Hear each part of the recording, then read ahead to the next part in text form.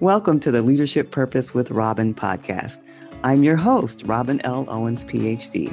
And this is where we dive in each week to give advice, tools, and tips for high-achieving women leaders. And we talk about leadership purpose and its importance for you.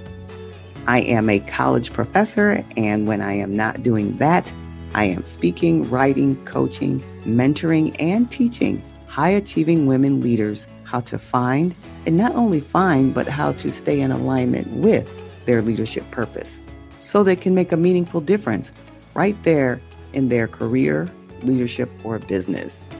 Okay, let's dive in. Hi, everyone.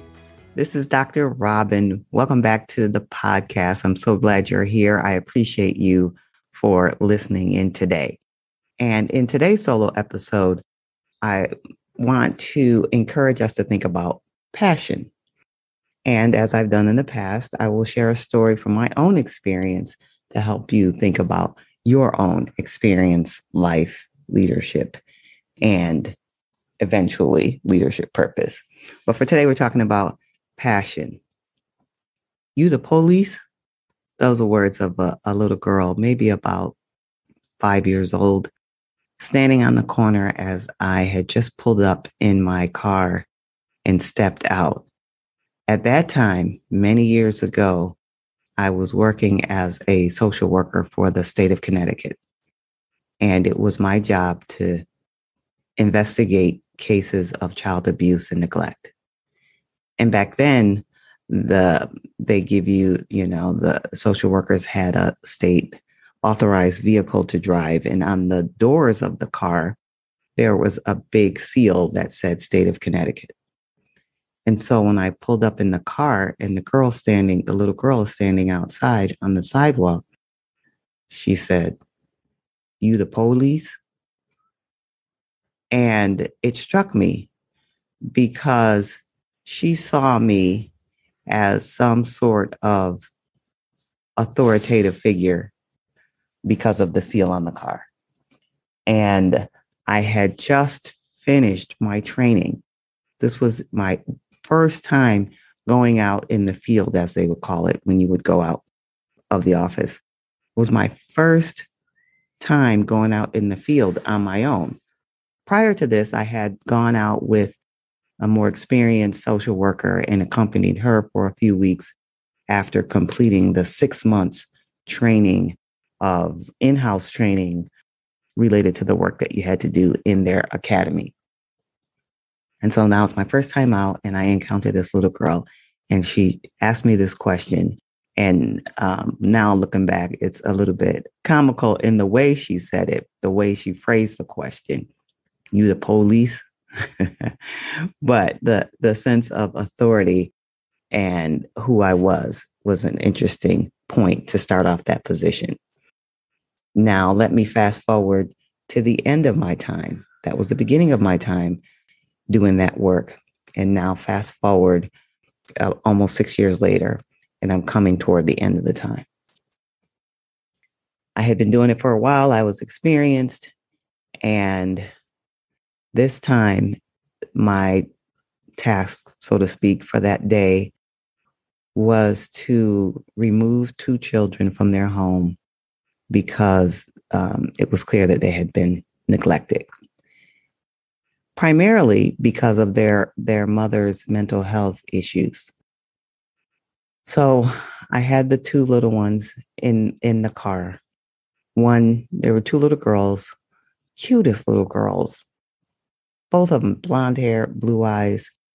The older one was about 2, and the younger one was just under 1 year old. And so I had them in the car, and I was bringing them from their home to a foster home. And as kids are so intuitive in their own way, they knew that they weren't going back home. I mean, their mother tried to talk to them and explain somewhat before we left the home in her limited capacity. But anyway, she had given the older one a necklace, but it wasn't a necklace. It was candy, sort of on a decorative rope, a piece of candy in the shape of a pacifier. that formed a necklace. So she gave this to the older one and put it around her neck as a sort of goodbye. All right. So now we're in the car and we're on the way. And, my heart is just breaking. And they're just looking just despondent. And so I thought, let me drive through the McDonald's drive-through and pick up a couple burgers, because often that would soothe the children in these moments. And so we went through the drive-through, and the older one is holding her burger in her hand, just holding it in her hand, not looking at it, not eating it, just holding it upright in her hand, just despondent. And I'm watching this through the rearview mirror in the car because they're now in the back seat. Then the younger one starts to cry, and not screaming, almost like sobbing, like she knew this kind of deep sadness. And the older one immediately took her necklace with the candy that looked like a pacifier that her mother had given her. She took the necklace and put it toward her little sister's mouth. And she took it. She was trying to soothe her. And I'm watching all this in the rearview mirror, and suddenly tears start streaming down my eyes. And my heart was just broken. And somehow in that moment, I knew I couldn't do this work anymore. I had been doing it for years.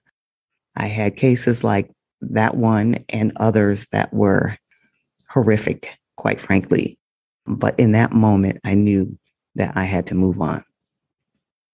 Now, that's a moment in time in the job, but overall in that work, what I realized was I started doing that work because it was important to me to make a difference in other people's lives. That was my mission. I was on this mission.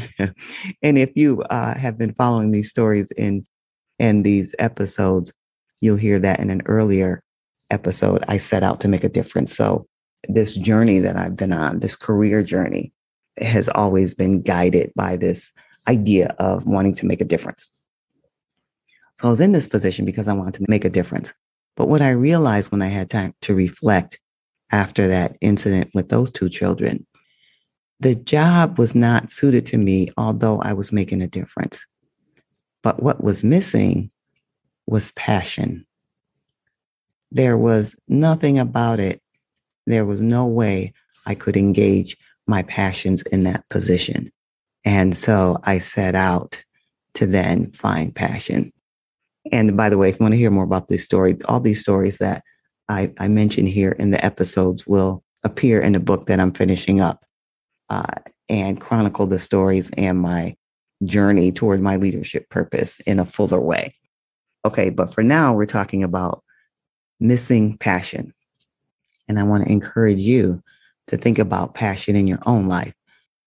Not necessarily to leave a job, start a job, but whatever the case is, to think about and incorporate passion into your life and work. All right, so you might be saying, well, passion, we always hear about that, but what is it really? Let me first say what it's not. It is not purpose by itself, because I hear lots of people interchange purpose and passion. You find your passion, you found your purpose. And if you've been listening to me, you know that purpose is not just passion, but it does include passion. It's one of the elements of what I call leadership purpose. So passion. Another thing it is not your talent. Some people say, well, find what you're good at. And then you found your purpose or you found your passion. I think they are distinct.